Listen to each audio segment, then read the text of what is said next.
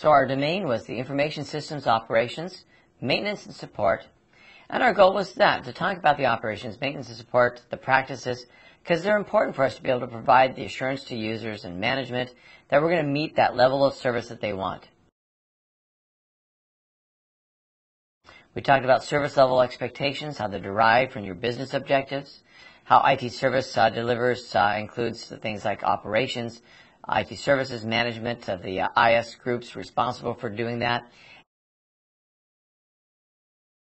And what do we do? Well, we talked about, the hardware, the actual, what we're looking at as far as the components, how to select it, how to work with it, how to check to make sure it's running the way it should be, or that we have systems in place to be able to take care of it.